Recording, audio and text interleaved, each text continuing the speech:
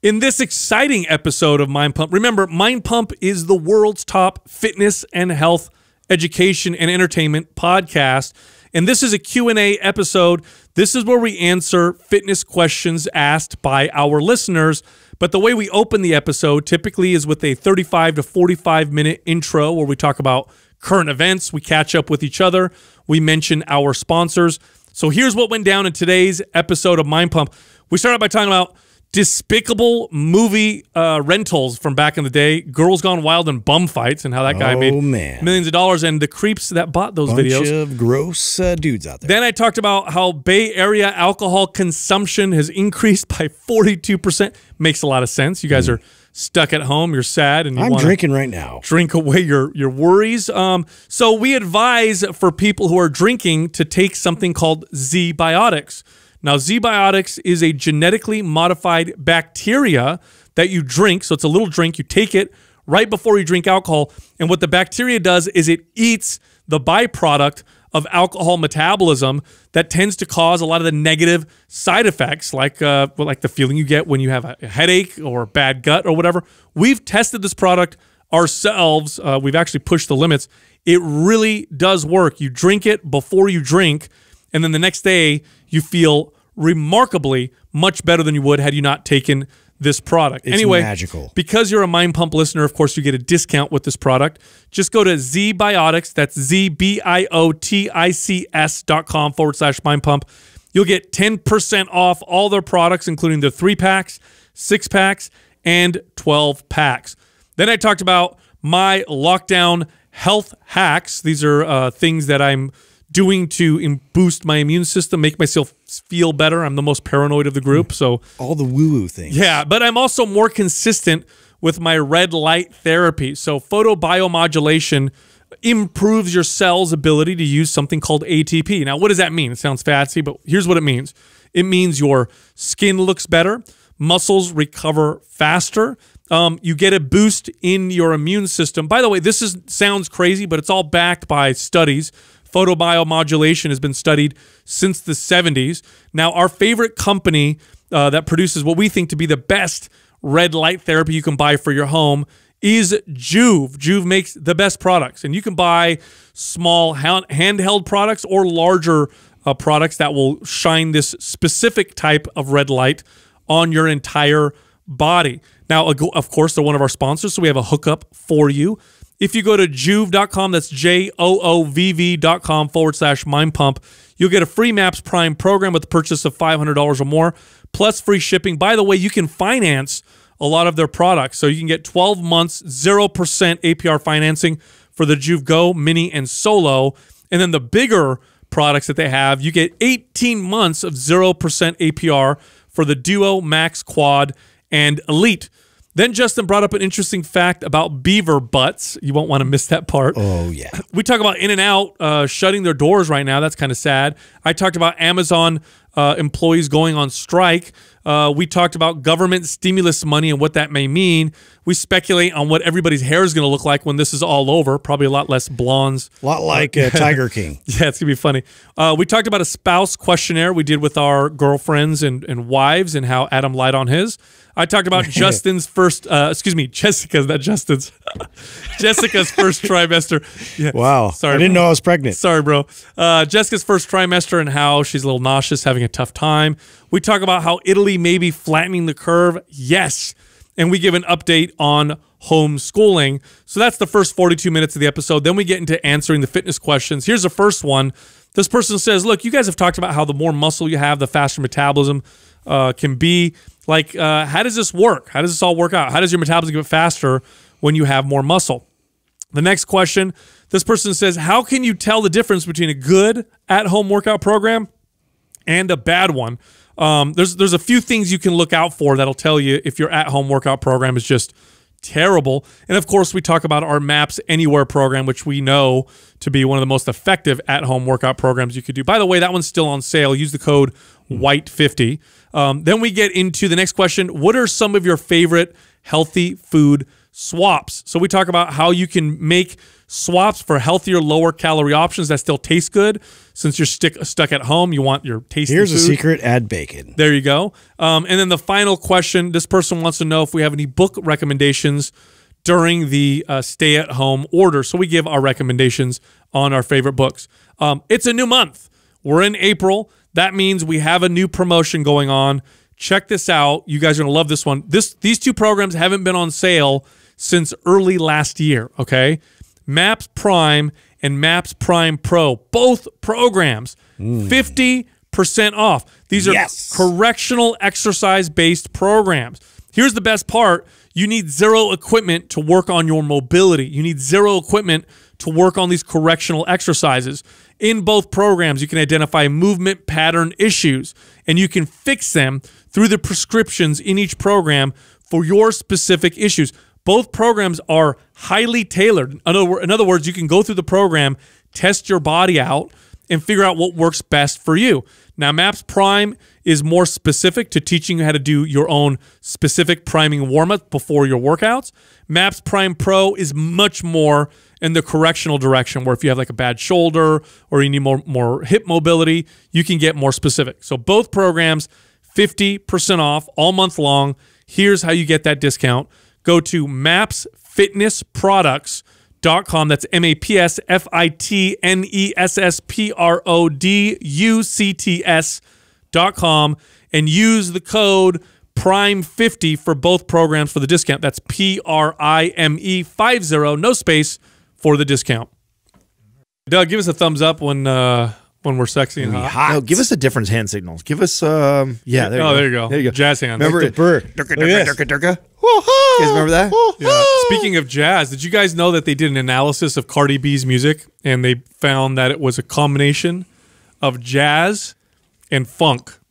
So they call it junk. Junk. I like it. I like it. Good dad joke. Did you see the bar stools of that? It was like a little infant kid like watching a Cardi B video. No, it was fantastic. It was just like his eyes are this big and just like watching all the booties. Bro, Barstool's traffic has to be like through the roof right now. They're just pumping it out. Of course. They get all the best stuff. You want to escape. Did you see they had a documentary on him that just got released? Oh, on the dude that started he's it? promoting it. Yeah, a lot of people talk shit. A lot of people talk shit. Is he like, talk shit. I feel like he's a hated guy. They're like, yeah, pass. It's quarantine's bad, but it's not that bad where I'm going to watch somebody who made a business off of just reposting other people's shit. Yeah. Do you know who?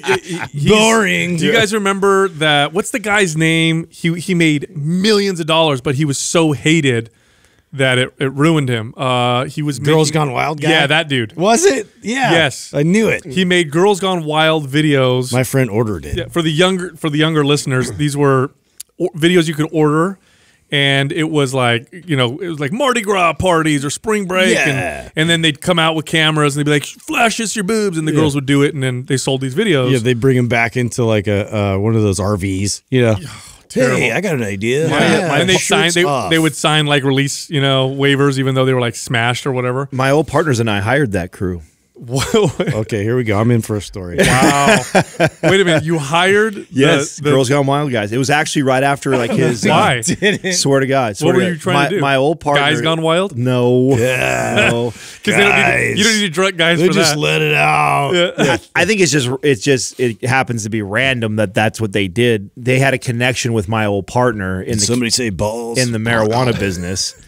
And nobody buys that. And he knew them personally, and of course he had like a big lawsuit and stuff that happened after all that, right? He made his millions, and then he had a big lawsuit. Yeah, because it was like some I think that had to do with some girl saying she was too drunk to sign it, and another girl said she was underage. Yeah, he had a bunch of shit that he went through. I mean, he still was filthy rich, but then obviously he didn't have a lot of work after that, and my partners at the time knew him. They were friends.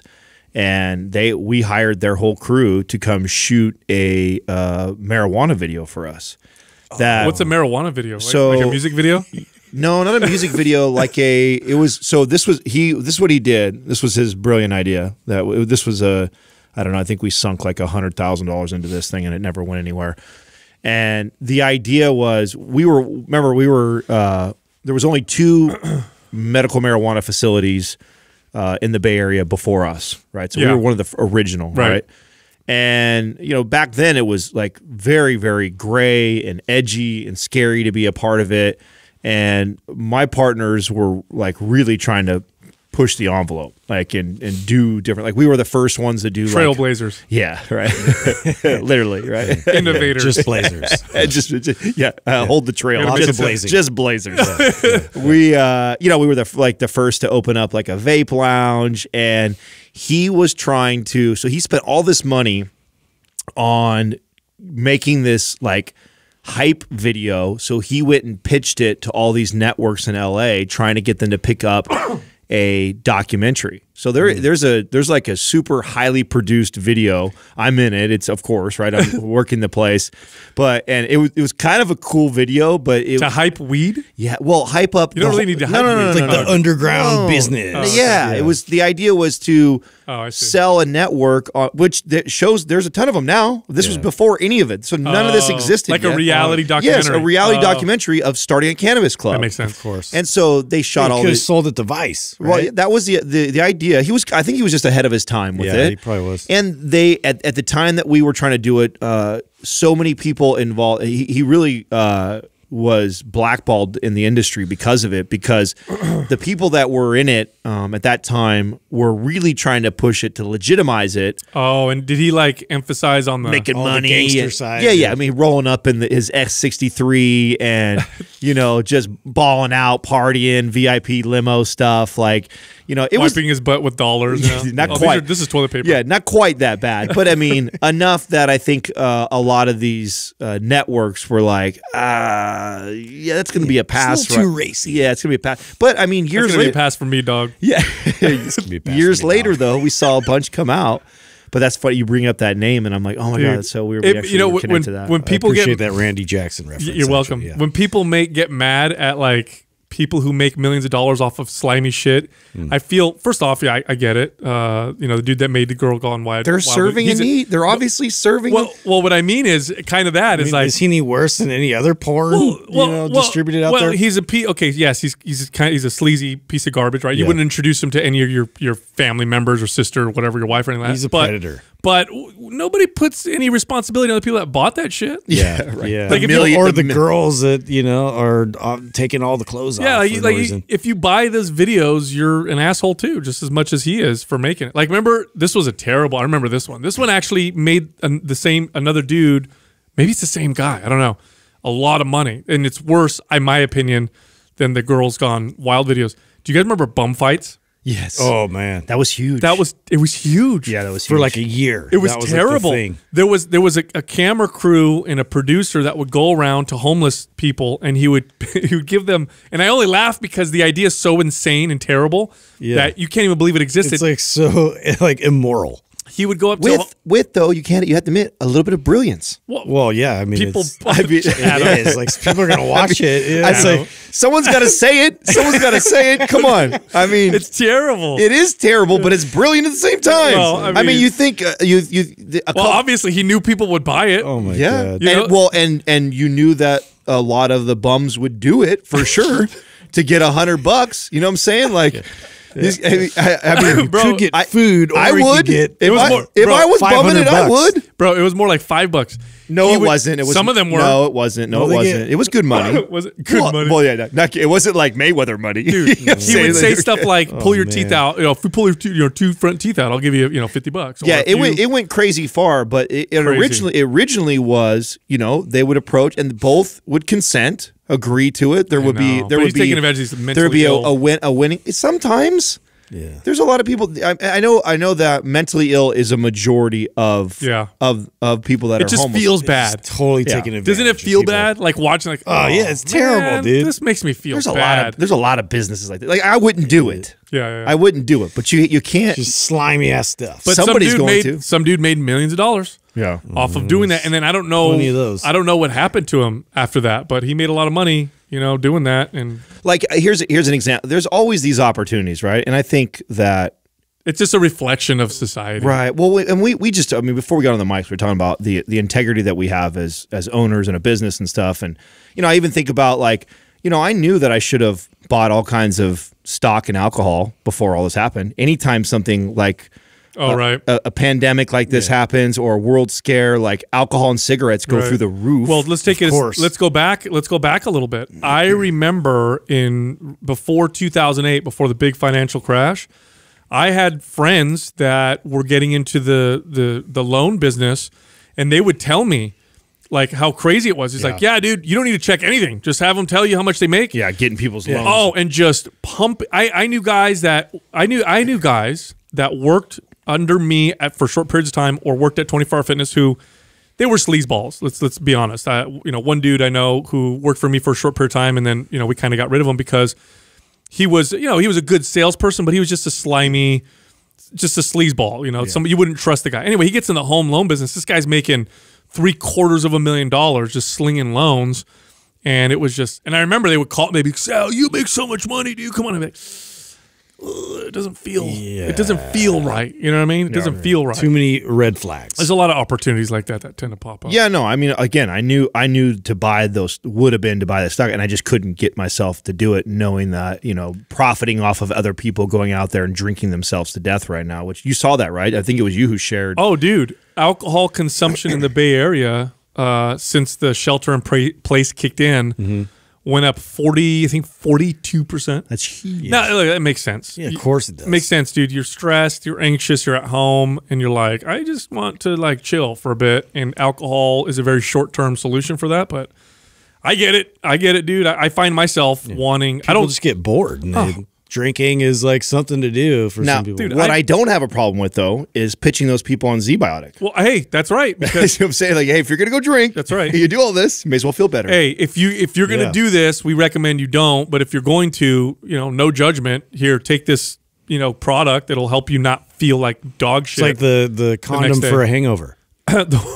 What? You know, I just came up with that. I'm great. You know what? You know, these get sent over to our partners. I'm gonna have a phone call in fucking 2 weeks. Like ZBiotics, like, yeah, we'd really appreciate if you don't. I really appreciate reference our brand as the condom of freaking drinking. Tying those two together. Thanks a lot. That's not the way we want to be represented. We don't recommend sex with strangers. However, you know, it is partying. No, you know what though? I wonder actually if their sales are blowing up. I would imagine because it's alcohol or ZBiotics. ZBiotics. No, they are. I'm seeing all kinds. I mean, I talk to the partners on a regular basis, and because it's an at home, it delivers to your house. You don't have to drive somewhere to get it. And a lot of people are drinking right now. And you're drinking more, and for sure you feel like, because here's what happens with alcohol: you drink because you feel bad, so you temporarily feel better, and then the next day you feel worse than you did that day because of the toxic effects of alcohol. And so a product like ZBiotics helps, you know. So I would imagine that they're.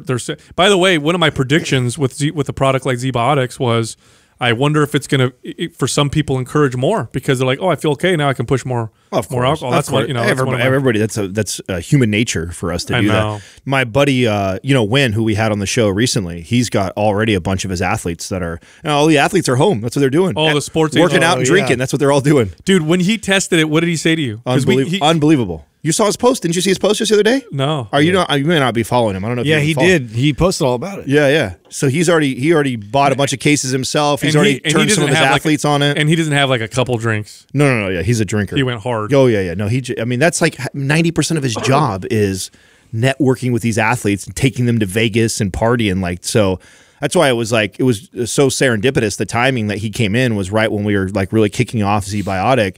And so to be able to introduce him to that was awesome because I know he's for sure, of all of my friends, I'm like, dude, this somebody who's going to be able to take this and like really know because he drinks. It's part of his business. Yes. I mean, he's constantly out there entertaining. Everybody. He loves it. It may, now here's one that I don't know if I wonder if the sales are up or down or flat or the same.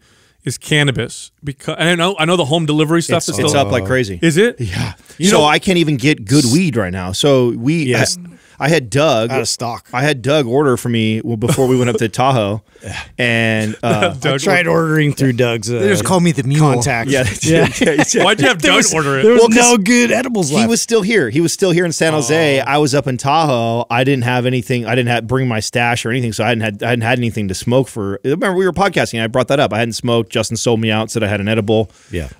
And so I called Doug. I said, hey, before you come up, I said, could you order off of Ease and get me some weed. And he's like, well, what do you want? And I'm like, I just took a picture real quick, screenshot it, and circled, just give me what's available. And he's like, well, this is all they have. And I said, okay. What was it, swag? No, it wasn't so much it was bad, even though I do want to comment on how shitty club weed is these days.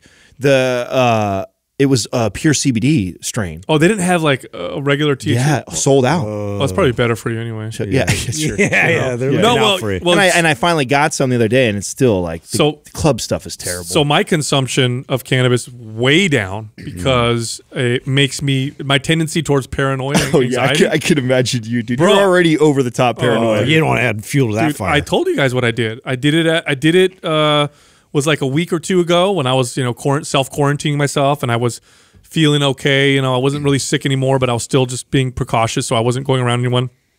I had a vape pen, an old one, and I'm like, oh, you know what? I'm feeling a little stressed. Maybe this will help. It was the opposite, dude. I hit that immediately. As soon as it kicked in, I'm like paranoid. And of course, this is a paranoid, situation. I'm reading articles. I'm sitting there. I'm thinking about, oh my God, my parents. What if they die? What about my kids? And I'm sitting there and watching. Can we share with the audience what a paranoid emotional roller coaster you've been for us for the last month? Holy Moses. This is my weakness, bro. If one day he comes in, it's a conspiracy. The next day comes in, it's bullshit. Oh my God, we're all gonna die. It's like, don't see anybody. We got a cure for all these things. Look, guys. Then the next day, oh my God, there's the apocalypse. It's because I'm always in my head, right? I can't keep up with you. In fact, Sal and Doug and Justin and I, we created our own thread that doesn't even include Sal anymore. Yeah. We're just like, listen, mind pump without Sal thread. How are we going to deal with this, dude? It's because I'm in my head. I'm already in my head. Somebody give him a Valium. I think a lot, and then on top of it, I don't I'm about a little bit of a hypochondriac anyway, so it's like the worst situation. But I was sitting there, paranoid as shit, watching TV with Jessica. Jessica looks at me, she's like, "What's wrong?" Yeah, I'm like, "I'm really paranoid right now." She's like, "Oh fuck, I knew that was a bad idea." So I know you being the paranoid guy, I know you have to be doing a lot of different woo woo shit. So give me the list of things that you're doing right now that's woo woo. So to try and be as. Are you still grounding? No, grounding, bro. Yeah, no. So here's the thing. Okay, I might get myself to the point where I'm anxious and paranoid, but I'm not doing stupid shit what I try to do is stick to the data, because if I allow my emotions to run free, then you're right, it's going to get weird. So, I'll be doing coffee enemas and weird shit, before you know it. So I'm just sticking to Film it. All I'm doing, I'm sticking to the stuff that I know is legit. So, I'm exercising, I'm doing my meditation prayer. That's really good for stress. I'm going for daily walks. I'm making sure I get really good sleep. Trying to eat healthy, although that's much more difficult now. I actually I haven't bought a full bag of potato chips in a long time, and I bought 2 the other day. Yeah. I had 2 big ass bags of Lay's. These things are sneaking their way back in. Oh, it's stupid. It's stupid. I ate a whole bag the other day to my dome by myself. Not doing any woo woo stuff. No, well, no. So here's what I'm doing. Here's my routine, right? I don't believe you. No. Here's my routine. So I'm doing working out, daily activity, daily walks, getting sunshine, getting good sleep. I'm supplementing with vitamin D, with zinc, and then I've been more consistent than I've ever been with the red light therapy, the Juve. Yes. Why that? Because that actually does boost the immune system. So that's got actual studies that support how it boosts your body's ability to fight infections. Is that just because of how fast it's replenishing the cells? Like, what is it doing to help boost the immune system? It improves your cell's ability to utilize the primary source of energy in your whole body, which is ATP. So when your mitochondria use ATP faster and better, then all of your body's functions improve. So this is the main reason why they think it helps regrow hair, why it's good for skin like wrinkles and collagen, why it's good for inflammation. Physical therapists have been using red light therapy forever. It basically, if your body is utilizing energy more efficiently and effectively, it's going to improve all of its functions and immune system. There are studies to show that it helps with that as well. No shit. It's crazy you bring that up, because I've been terrible at that again. One, we were up at Tahoe, so I didn't have the light with me.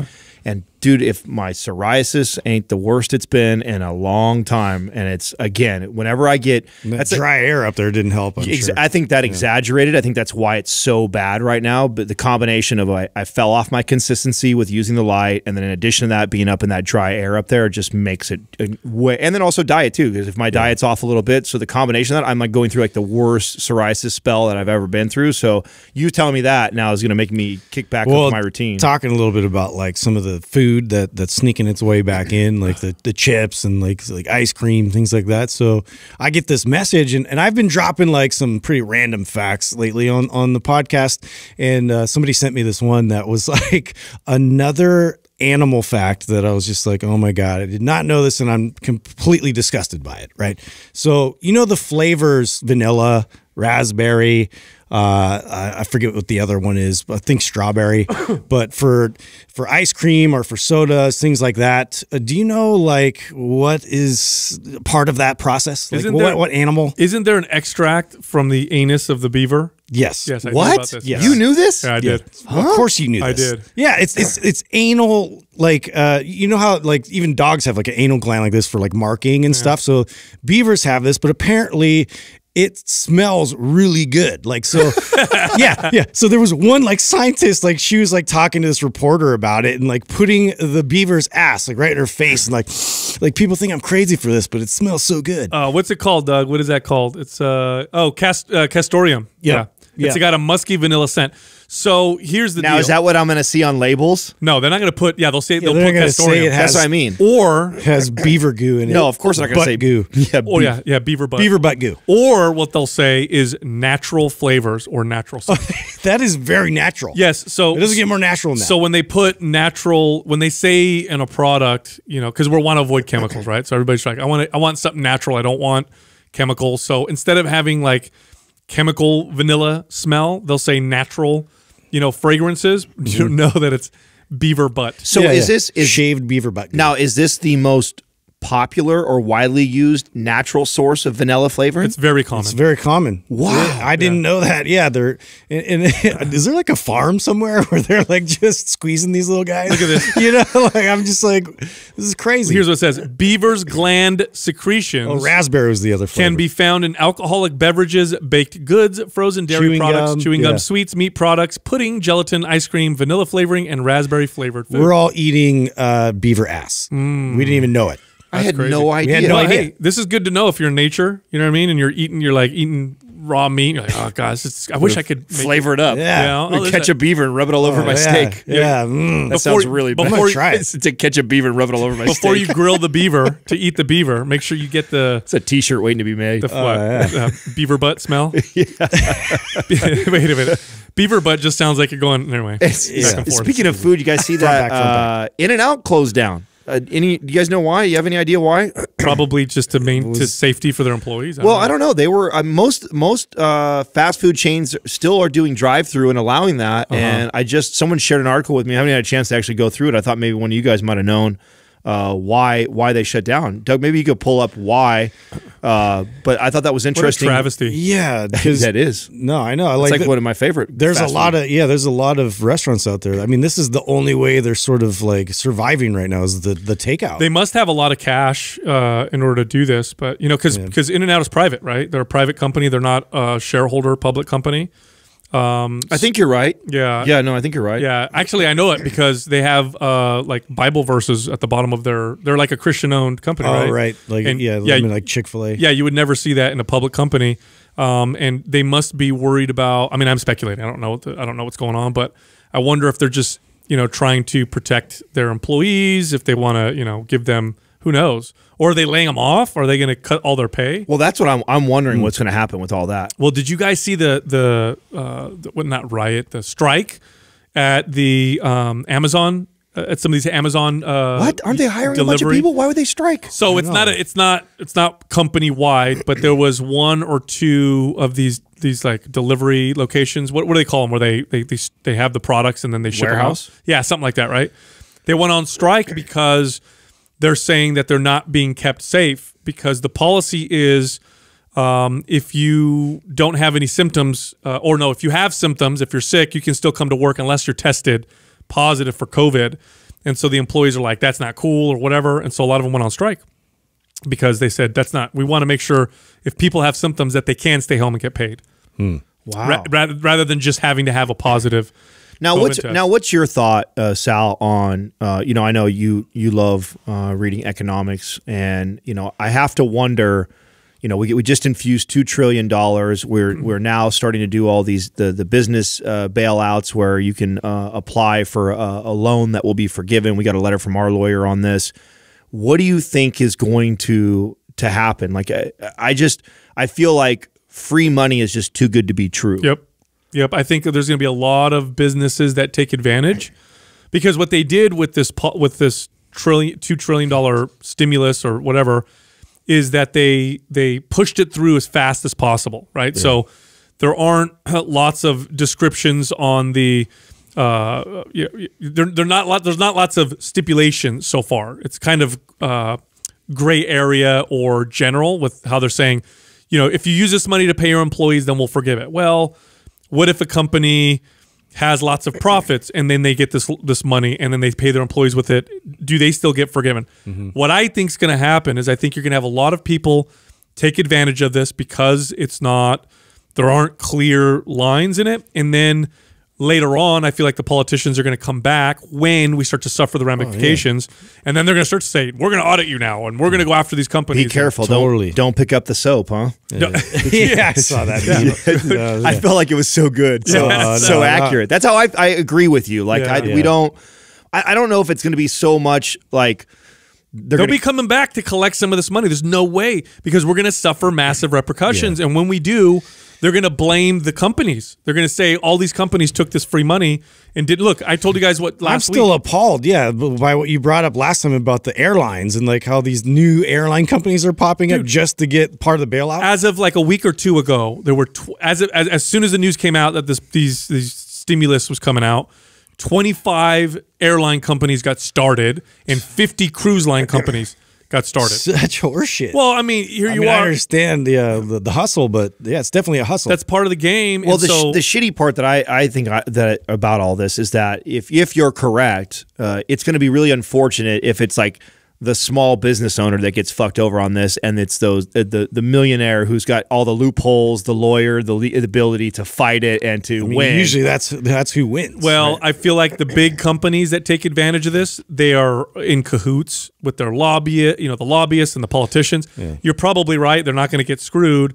And also, if you're a company that employs 50,000 employees, you know, publicly speaking, it's going to be hard for politicians to come after you because then you're like, I got to lay off all these people and it'll be a bad. But the smaller companies, especially the newer ones, I think that's who they're going to go after. Nobody's going to hear about them, and I think those are the ones that are going to take advantage but not have the connections. You know, they're the ones that are going to read and be like, oh, cool, free money. You know, let's do. You know what I think is going to be really funny? That I just started realizing this yesterday because. You know, my kids are now that, you know, my self-quarantining is over, whatever. My kids, I can see my kids.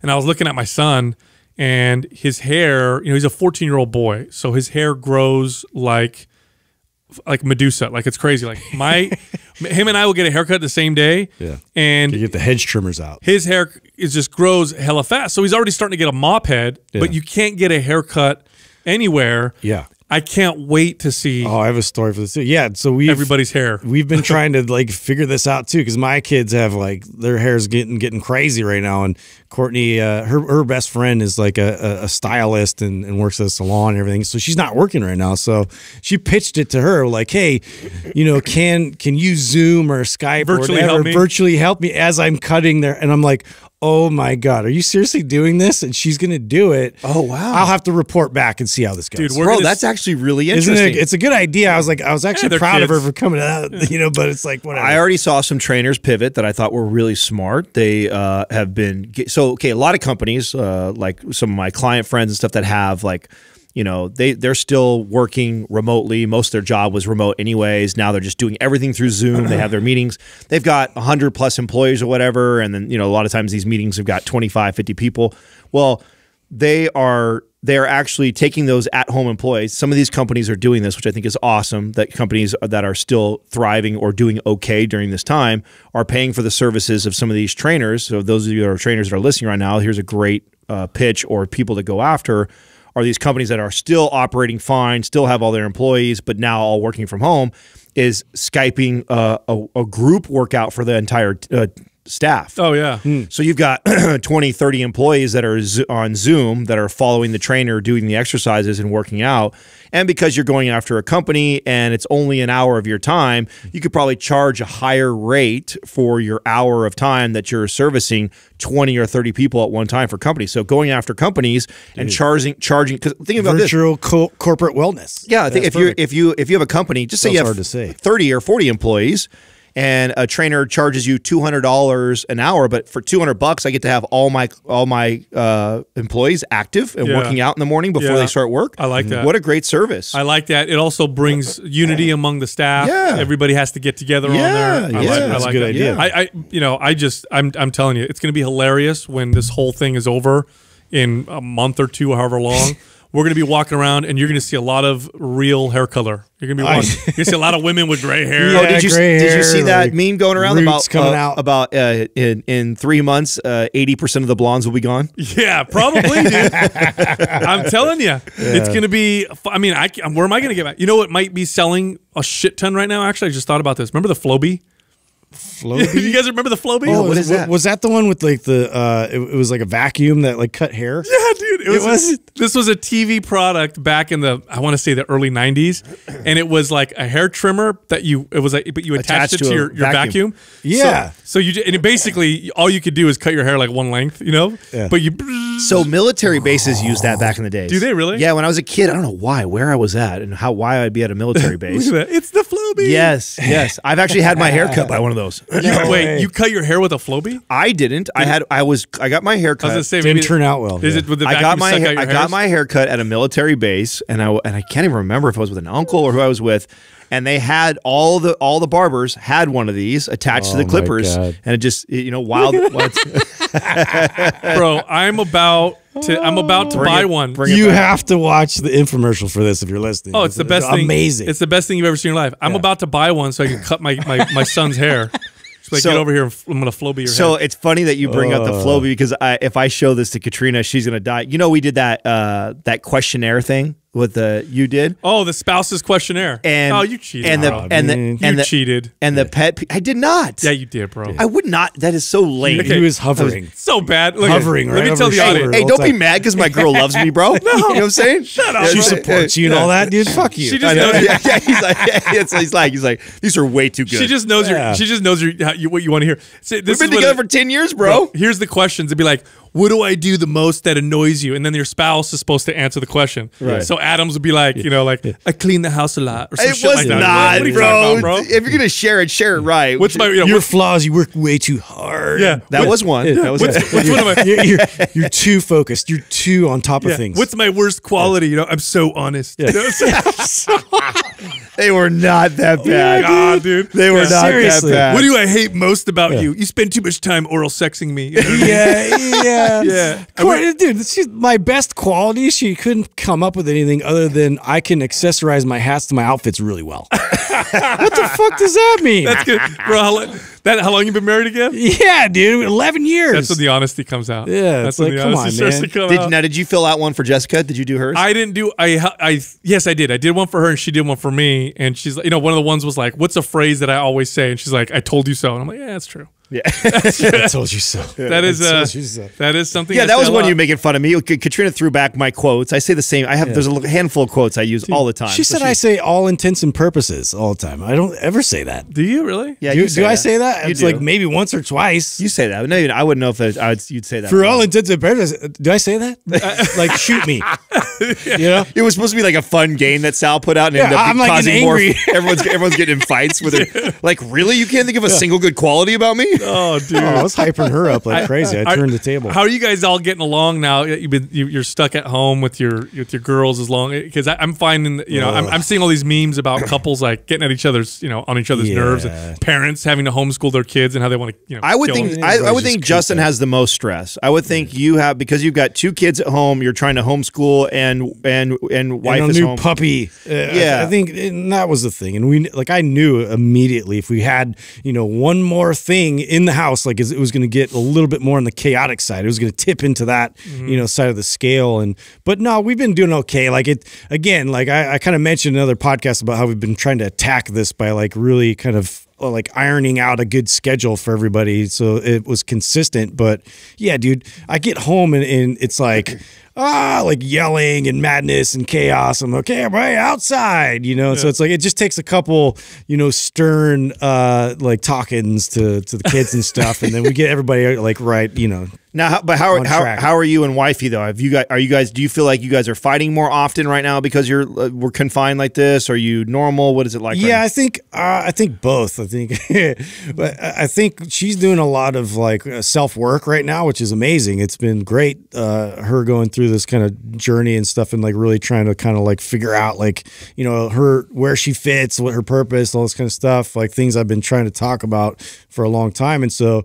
But that's also bringing up other things, which then get kind of ping pong back, and then we kind of discuss like, well, I don't know, like, was that really me? Was that you? Or so it creates conversations that get a little heated. But then it honestly, it's been for the best, and so it's actually pretty chill right now. Yeah, so. It's when they start, when you hear this real quick, come home like, hey, honey, and she's like, I've been doing a lot of thinking tonight. Like, oh, how's this going to affect me? Yeah, no, right now, because Jessica's still in her first trimester.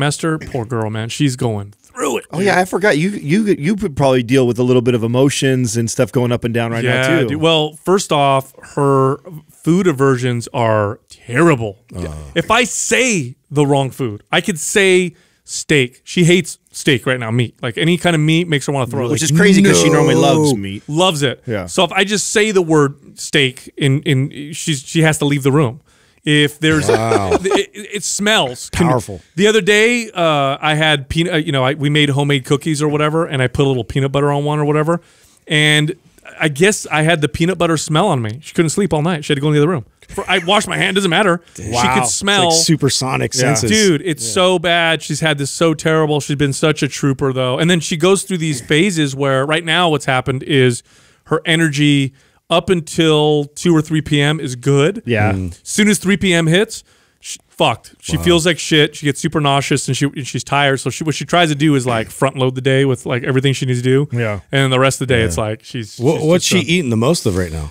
She, it's funny. She has such a small category of foods that she can eat. So one thing that we found is that dairy is a good source for her of protein. So she's eating more dairy because meat she's averse to. Tuna fish, she can eat. So that's not a problem. So she can eat that. Rice cake, things that are bland seem to be a lot easier for her. Vegetables, big no-no. She hates vegetable. They make her want to throw up. So we're trying to find ways to kind of squeeze it. Salads she can do. So that's how she's doing her vegetables. So it's weird how much you change when you're... It's almost like the opposite of what she's been eating. Dude. And I'm sitting over here like I feel the same, obviously. So, you know what I mean? I'm watching her. I'm like, thanks, honey. You know what I mean? Thanks for... You're walking around on eggshells? Well, it's tough because you can't just like leave the house for the day or some shit. Yeah, no. I try to do, help as much as possible, but some things... Get those breath mints, dude. Some things you can't help. Like, she feel like, what am I going to do? I can't help you. So I'm just going to fucking... sit there and hear you throw up in the bathroom. I can't really do anything. You know what I mean? It's terrible. It's really, really bad. Yeah, anyway. Dude, Italy's curve. Have you guys heard the news about their what's infection? the latest? Rumor is it's slowing, right? It's flattening. Yeah. Oh, that's So great. it looks like they hit their peak and now it's flattening out. Thank God. Yeah. They were in such a bad, place. But it looks like the quarantine is paying off and the cases are starting to flatten out. So hopefully we'll see the cases start to drop and, some of the people can go back to, normal life or whatever. Well, on that note, too, we just California just announced kids are staying out of school till next year, right? That's it. It's official. Public schools, yeah. It's official now, Yep, right? done. Oh, it's only public schools. Great. Well, the private schools are going to follow suit. Yeah, because private schools were the first to close doors. They were. Of course they'll stay. Yeah, right? they're going to stay. And then our, what do they call it, shelter in place got extended to May 3rd, I think. So May 3rd is our extension. Now, how does something like this happen for someone like you who pays for private school, Sal, and if your kids aren't going to school, are you still paying? I mean, how? I am. They're still getting schooling.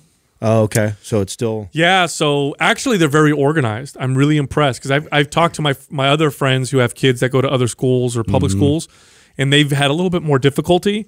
But like my son's school, he logs in. He's in his classroom live with the other students. Oh shit, like that? He's on a schedule. That's what my kids have too. I didn't know they were doing that. Yeah, they were doing that. Like they started to do that Zoom class with everybody. And when did they start that? It wasn't in Tahoe. No, it wasn't. It was right after we got home. Oh, okay. But yeah, but the workload is overwhelming, dude. Like it's not only is it like the however many hours, like 5-6 hours of what they normally would have worked in school, but then they're still given like the homework on top of that. I'm like, how dare you? I feel like we are home. I feel like this is the teachers like going, don't pay us 100%. They're just then you're gonna want to get this done by tomorrow. Well, think about it this way. Let's say that if the teachers are still getting paid, which they are, and they still have to teach their classrooms, they're not in front of the kids teaching them all day. So all they're doing is they're at home thinking of shit for the kids to do. So like, you got to do this. That's exactly what it is. Yeah, so they're throwing together. And that's the thing is like no other schools in the county are like anywhere close to the amount of work that they're like pushing on the kids while they're at home like this. It's like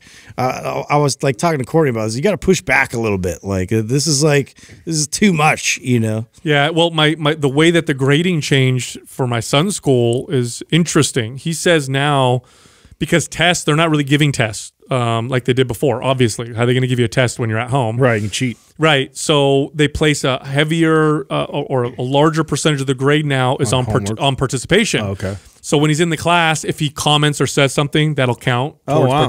But here's the problem. Before, tests were so heavily weighted that if he had a B, he could get a really good score on a couple tests and get it up to an A.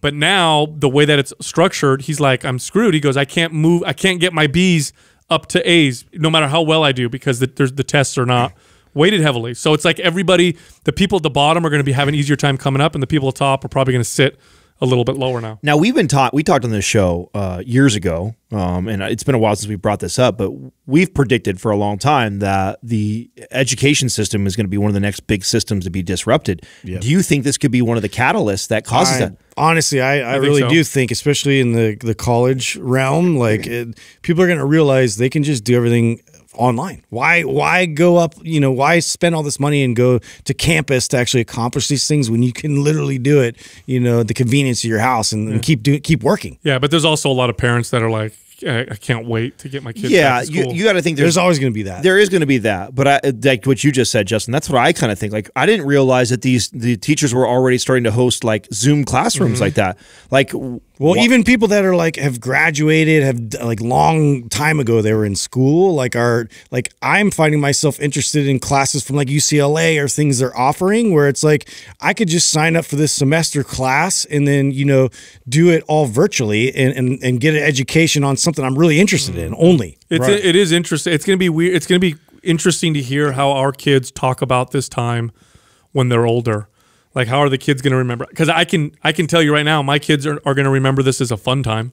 Yeah. I remember when I got to stay at home and we all hung out and then I did schoolwork. I mean, if it stays as a short blip of a couple months, it won't be much on their memory. But if this bleeds into next year and we feel the repercussions of it, then they'll for sure remember. I feel bad for the graduating. That's seniors. what my best friend, who's the principal.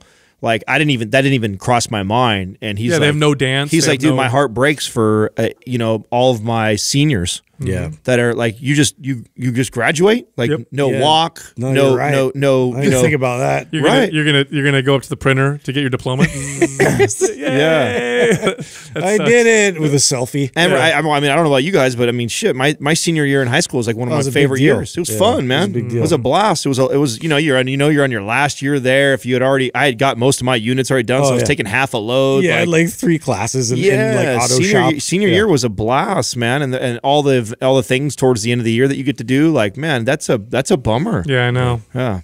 All right, first question is from Kylie Schranzi.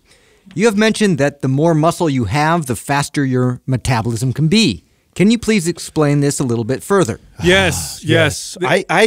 I'm sorry, I'm cutting you off. No, go for it. Well, and the reason why I want to start because this one I've got into it with people online many times over the way I explain this and this is another one of those examples where I talk about how it annoys me when fitness professionals and academia do this, where we get into arguing over semantics on who's more right about the science.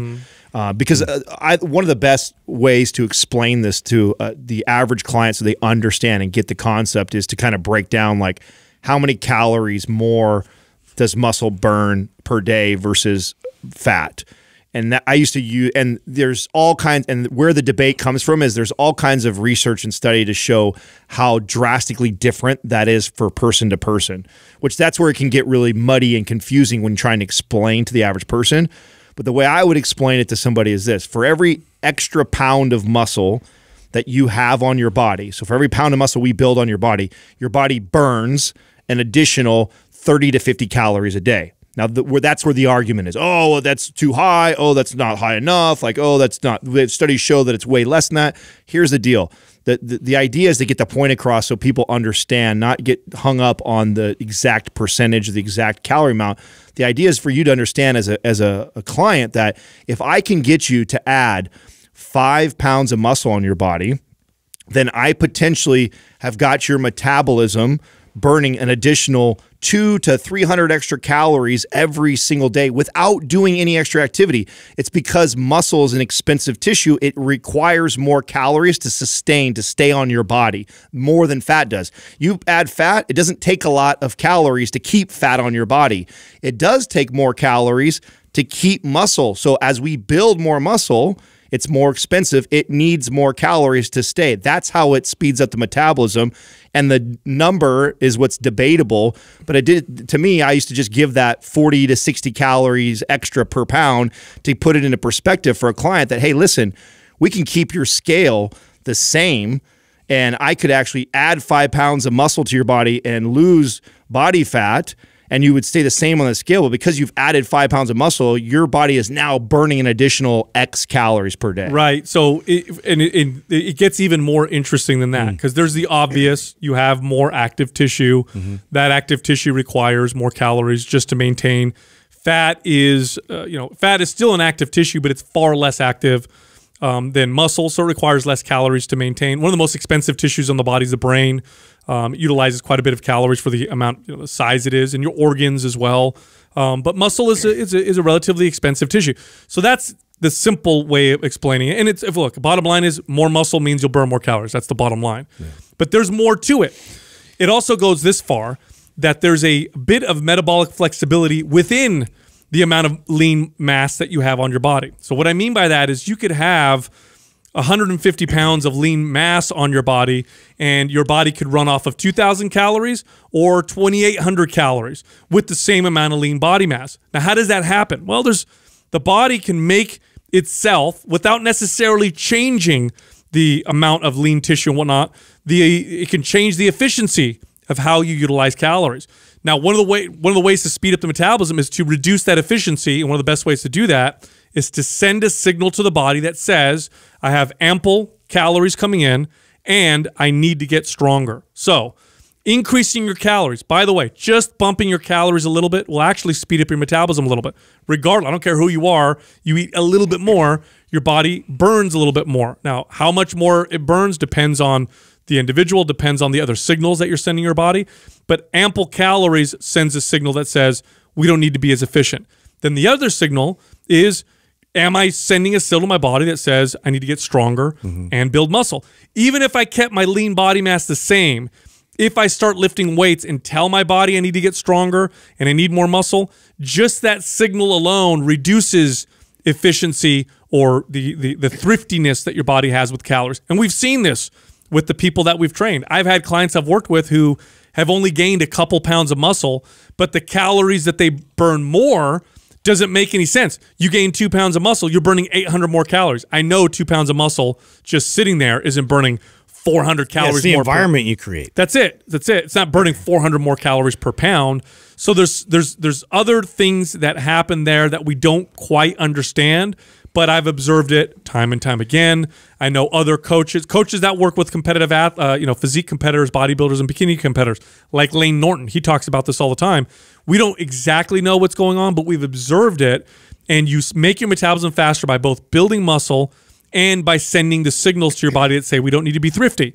You do those two things, and you do them consistently, and you do it the right way and appropriately, and you'll see a pretty steep ramp up of the calories. I've been blown away many times by it. Well, and just behaviorally, like seeing, if you're focused more on building muscle and going in that direction, just what kind of activity that promotes overall in comparison to your lean body mass, like and you're optimizing your fat storage, like so. Yeah, just the behavior of acquiring more muscle is going to create more calorie burn. Well, yeah, it's the two major factors. Factor one, to have more muscle in your body requires more energy to keep it there. So it needs more calories than fat does. So that's factor one. And then factor two, if you're telling the body by lifting weights to build more muscle, it needs more calories to build the muscle. It doesn't build it out of thin air. Yeah. So it needs calories there also. So it's not just having more muscle speeds up the metabolism. It's also the act of trying to build muscle is also requiring more calories. The combination of those two factors is what results in what I've observed in my time, roughly somewhere between 30 to 50 calories per pound of lean body mass or pound of muscle that you add to your body, give or take, because there is a variance per person. But it's a really good number to give people a kind of an idea of like, wow, if I really make an effort to build muscle and I could just put on 5 or 6 pounds of muscle and focus that way, I potentially could speed my metabolism that much. That's a significant difference. It is. And look, a while ago, the first time we interviewed what I consider to be one of the smartest professional bodybuilders in the world, Ben Pekulski, up until that point, up until we met him, I thought that one of the genetic deciding factors, one of the factors that determined whether or not somebody could become a pro bodybuilder, besides the fact that they could build lots of muscle and they respond well to exercise and that that their body responded well to drugs. One of the factors that I thought was they probably had incredible digestion to be able to consume all the calories that their body needed to build so much muscle. I mean, some of these guys are coming in shredded 270 pounds. That's what I thought. So when I interviewed Ben and I told him this, he said, it's the opposite. He said, pro bodybuilders are able to eat less and build tons of muscle. They actually can walk around with tons and tons of muscle in their body and not have this huge metabolism spike. It's one of the reasons why they can carry so much muscle. Imagine if you were, 250 pounds, you'd have to consume 10 or 12,000 calories every day. That's going to kill you. And yet some of these guys are walking around 5,000 calories, 4,000 calories, able to maintain it. So there's a bit of a genetic component, that's influenced there as well. But if you want to speed up your metabolism, build muscle and then send the signals that tell your body you don't need to be thrifty with calories.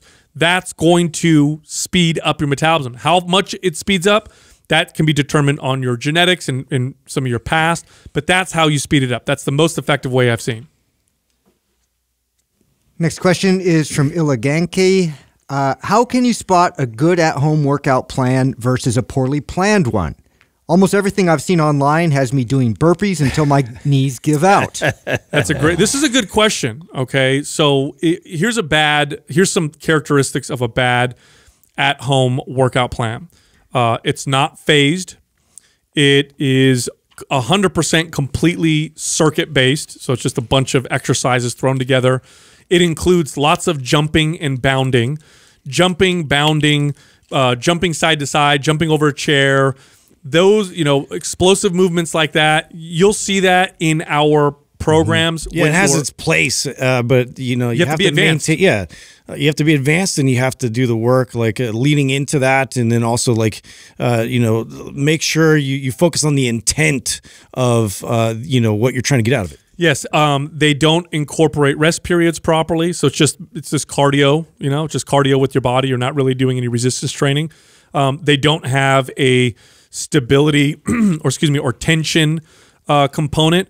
Isometrics applied properly require no equipment and are extremely effective and valuable when you combine them with body weight exercise. If you have an at-home workout program that it doesn't incorporate any isometrics or stability movements with your body weight movements, then it was written by somebody that doesn't understand how to make an equipment-free or minimal equipment program effective. Well, this is what inspired Maps Anywhere. Like every program that we done years ago, we talked, a lot of Mind Pump early on before we had all the programs was us pointing out all different modalities and things that we saw in the space. And probably one of the most abused workouts is at-home workouts.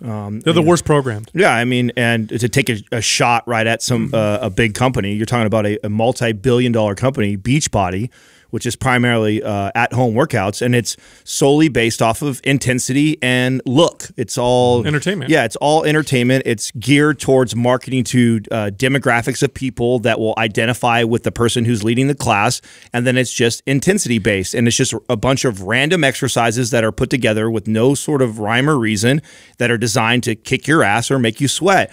And that's not effective programming. I don't give a shit if you're in home or in the gym.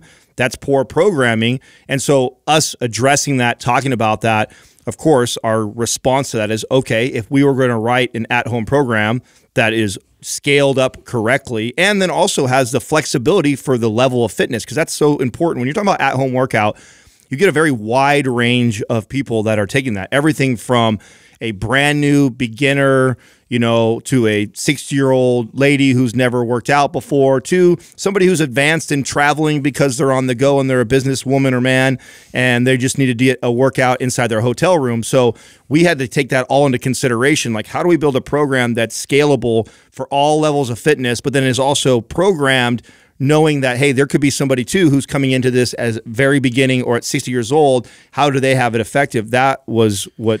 And there's a lot of variables that you just don't see people use with, and you mentioned isometrics. And I think that was one that really caught my attention a long time ago, just because it was so underutilized and it was so effective. And, you know, and the strength gains are beyond just the angle that you're actually applying these. It actually cascades in a little bit further, and you get stronger in you know, even further range of motion. And so there's just lots of benefit to it. And also it's very safe. So you can ramp up and really get an intense workout and get that same kind of a feel with your central nervous system, but less damage. And so why would we not highlight that, as well as rubber bands that also provide like that same type of stimulus, but now, you know, the damage by itself is lowered substantially. If you look at all the categories of workout programs, the category that has the worst workout programming, the worst written exercises, the worst written workouts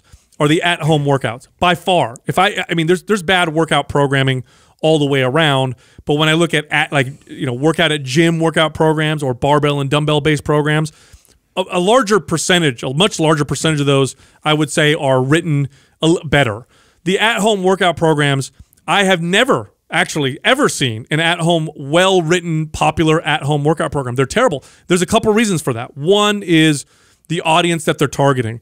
They're targeting people who don't want to go to the gym, just want to work out at home. They know it's more average, regular, everyday, you know, Joe people who don't know the difference between a good and a bad workout. They just want to sweat at home, and if they're sore, then they think it's a good workout. And how do you market to them? I'm going to make it flashy, make it entertaining. I'm going to call it, you know, urban cowboy workout, or you know, Pilates, you know, Pilates combat training, or something weird, you know, combinations like that. And it's just terrible workout program. The second reason, and this is 100% true, and if you're a trainer with a lot of experience, you know exactly what I'm talking about.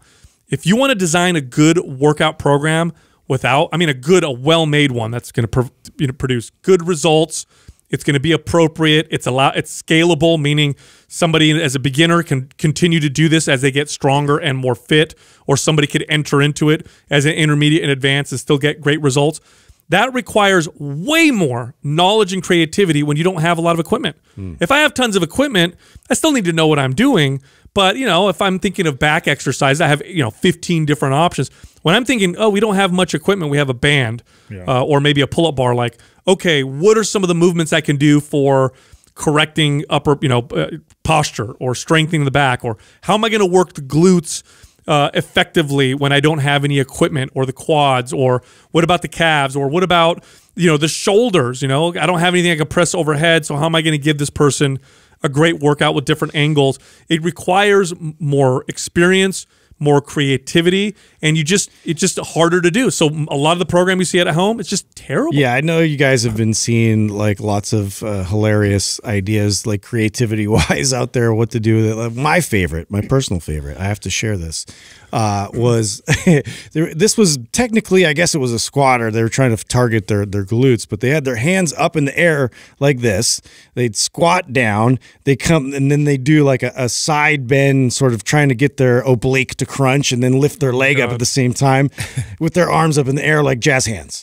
That was amazing. Yeah, let's combine 5 different exercises. I mean, the person who's asking this question has probably already got a pretty good idea, because the fact that you notice that right away, that many of these programs just throw burpees in there, and the reason why you see that in these workouts is it's an easy like a way. red burpee button. It's such an easy way to elevate a client's heart rate and make the workout feel hard. Yeah. If you do 30 burpees and then you go to do a push-up, a lunge, a squat, any other body weight movement, it's hard because you just did 30 burpees. Well, this is a time-tested trick. It's just the same trick that parallels like supplements, where they want you to feel something right away, and then you think it's working because I feel it. Like intensity is something that is overused because I feel it, so therefore this is good. Yeah, it used to be back in the day jumping jacks, then burpees became. Look, if you have an at-home workout program that includes burpees and it's not an OCR training program, it's probably a bad program. It's probably a crappy program. The only time burpees, not the only time, but for the most part, the only time burpees are appropriately programmed are when you're training for obstacle course racing, where burpees is part of the competition. Right. Other than that, if you see it in your program, it's probably There's something high intense, but you got the intent has to be there. Well, and we're hammering intensity, but I want to make it clear too, though, that it doesn't mean that like an at-home workout can't be really challenging. Really challenging, and then just laying into the intensity without any sort of real thought behind the programming are two different things. Yeah, because you can make, I mean, how often do you guys get tagged in Maps Anywhere workouts where people are like, oh my God, that kicked my butt, that was hard. Sure. So absolutely. It definitely can be hard. But here's another way too that's more simple for the person who doesn't understand what we're talking about with programming and exercise design. They're like, okay, I feel like you still didn't answer me. If you feel like when you're done, you got more of a cardiovascular workout from it than you got like a muscle building workout. And like, you should feel a good muscle pump, muscle soreness from the next day, more so than you feel like I just ran a mile. Yeah. Because that's what a lot of these at-home workouts are.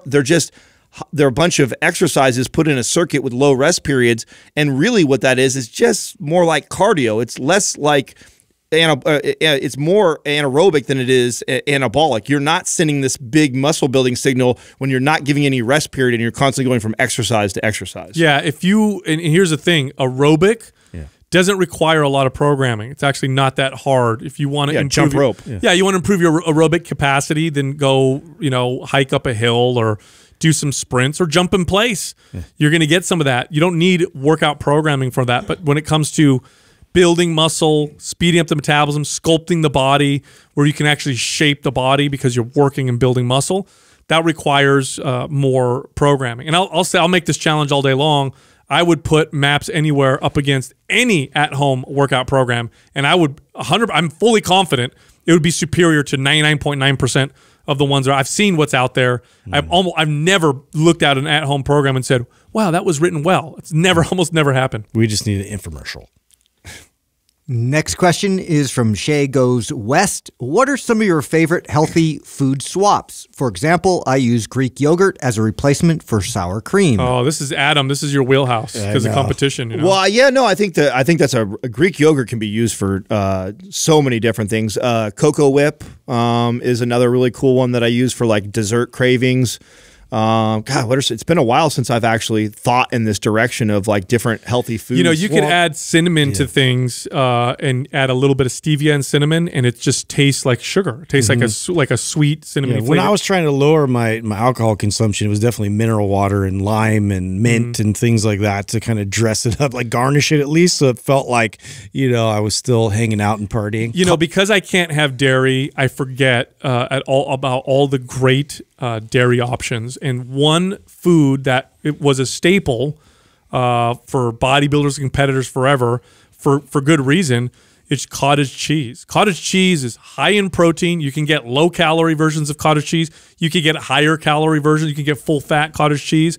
You could put that on almost everything or add fruit to it, and it's inexpensive, and it's a really good source of protein and calories that you could dress up with fruit to make it taste almost like a dessert. If this person's already on the Greek yogurt kick, I have something for you on Greek yogurt. You take Greek yogurt, you strain it over cheesecloth overnight in your refrigerator, dump out all the extra stuff, then you whip like stevia or something in it, and then it turns it into like whipped cream, and then you dip like fruit into it, so it's a high protein whipped cream.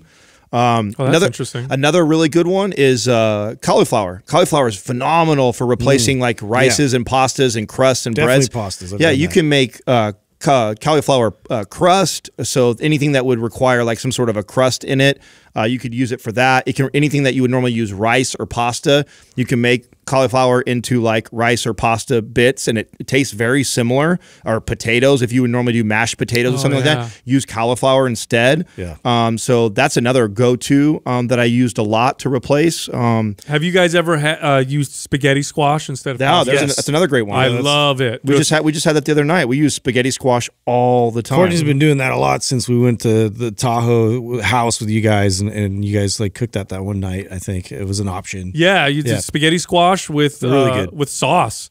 It's delicious. Or you can just do it with butter and a little bit of garlic.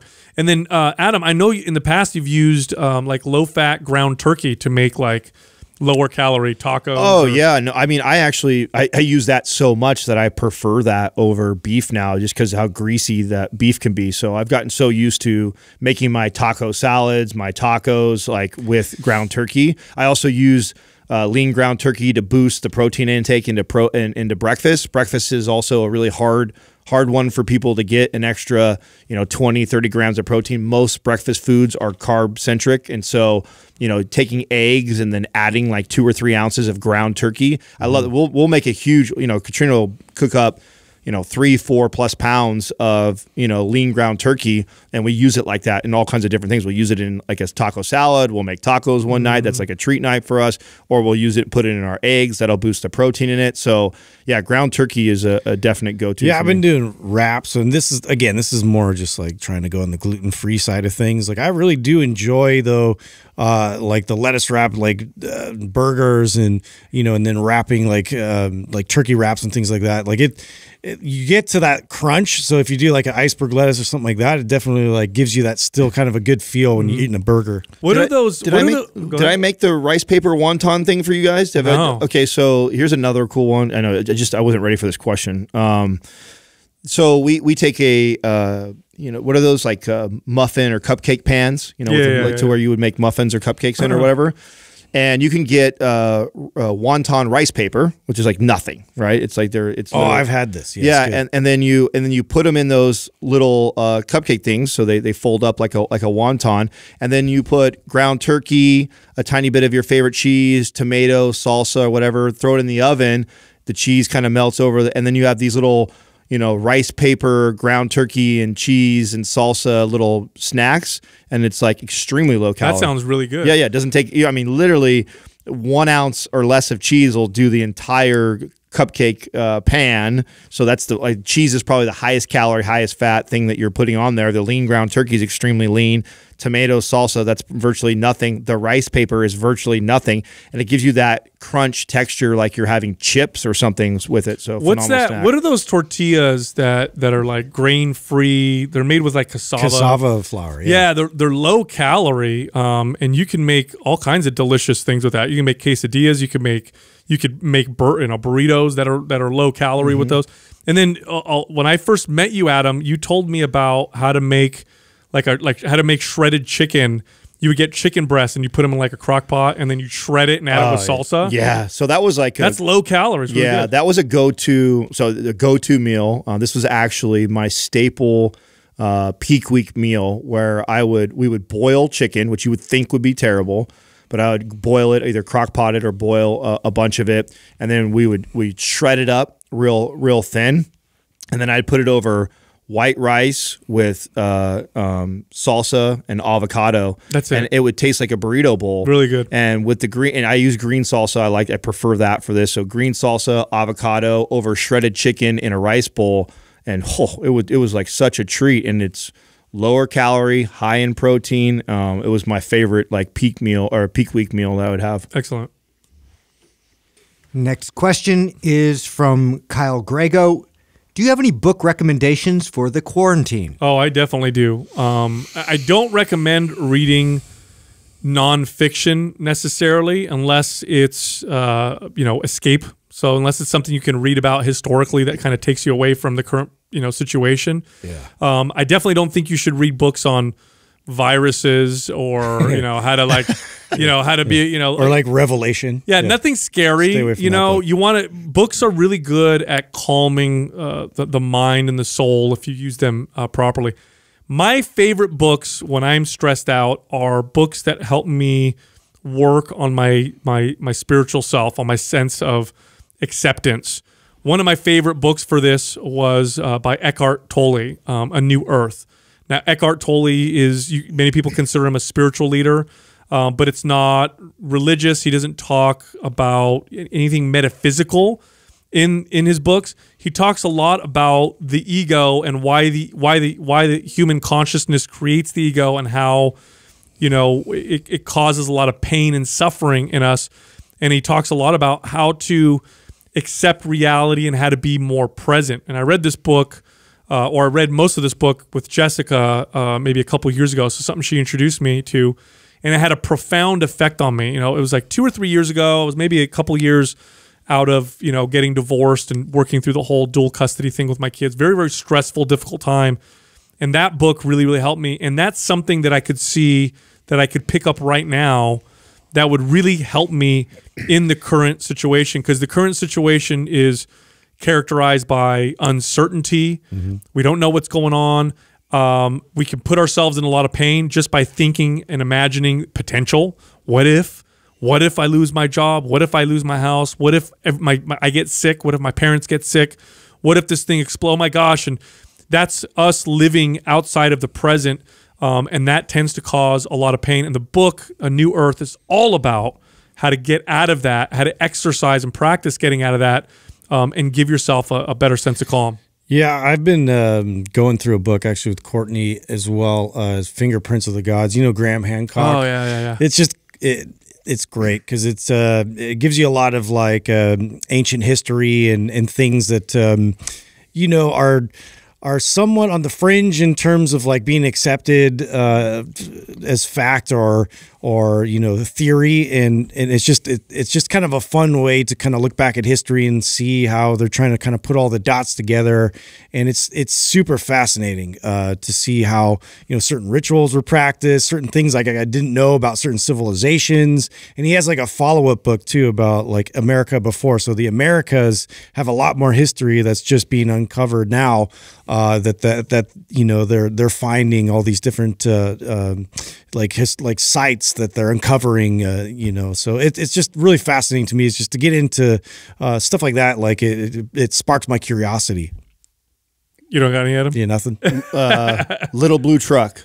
What's that? That's what I was you've been reading yourself. That's what I was reading. Normally, I have like lots of book recommendations, and normally when somebody messages me, the response I normally have is like, "What do you like to read first before I recommend a good read?" Because it really matters. That matters to me. Like if you're not, like for example, I just recently finished a book that is probably made for sure my top 20, maybe even my top 10. Which was, how an economy grows and why it dies. Oh, you talked about that. I think that was like, who wrote that? Peter Schiff. Is it Peter Schiff? Yeah, Peter Schiff, I believe, wrote that. And then I'm wrapping up right now Don Yeager's Great Teams. So I think it's the 16 things or 16 things that all great teams do. That one's cool. So the Great Teams is a great one for leadership. So if you're in a leadership position and developing a team, a staff, or you enjoy and you love sports analogies, that one is a very entertaining read that I'm reading right now. And then the economy one by Peter Schiff. I mean, to me, I will reread that book to my son when he gets to the age where he can understand economics, where we can have a discussion on that. And believe it or not, I could probably read that too, even though like you would think, oh, what kid wants to listen to economics? They tell it in a like a kid's story, it made it phenomenal. Like Katrina doesn't even like reading or learning about any of that stuff. She kind of leaves that in for me. And I got her to listen to that book after I read it. and she loved it because it's just very entertaining the way they tell a story. And I think it pertains to where we're at right now, because a lot of times when we're all freaked out right now, and everybody's scared to lose their job or have lost their job already, and you know, a lot of people are excited that we have this $1 trillion bailout.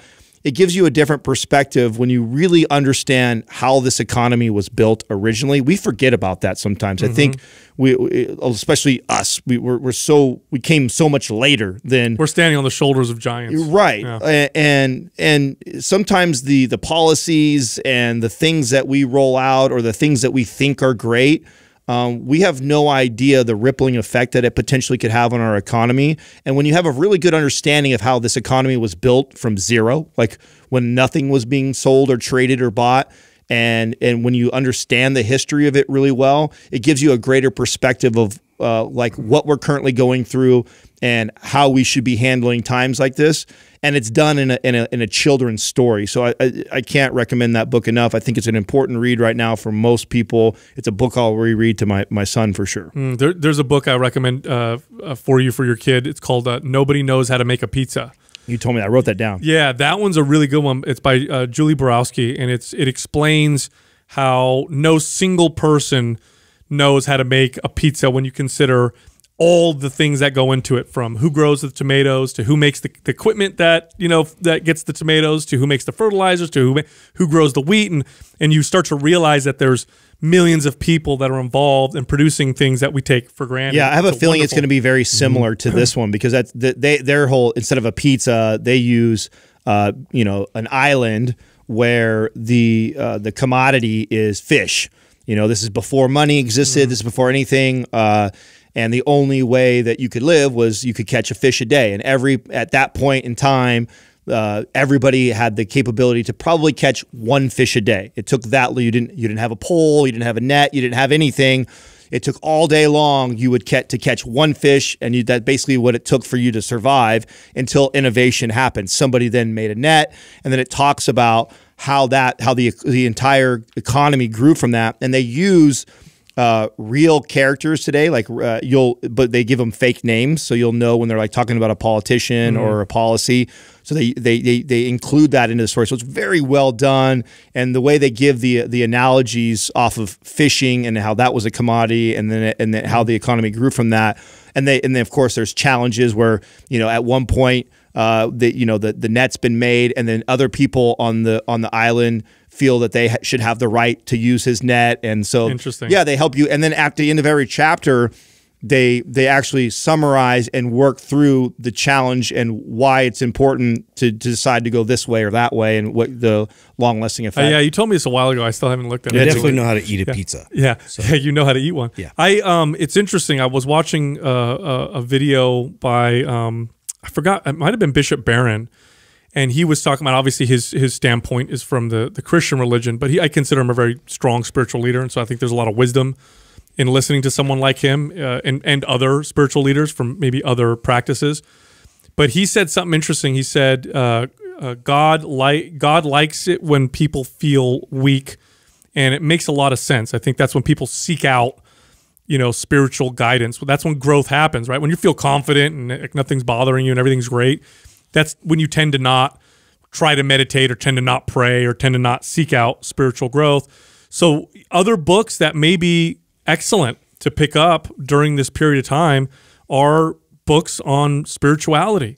There's, of course, the great spiritual texts from the major religions, the Bible and, Buddhist teachings. Which that's a heavy read for the first time. Sure, but I think if, or maybe books about spiritual, these spiritual books. You're right, it is heavy reading. Or a book about how to read it. Yeah, I think this might be a good opportunity, if you're finding yourself like, oh, I need to get rid of this anxiety and stress, and I need to read something.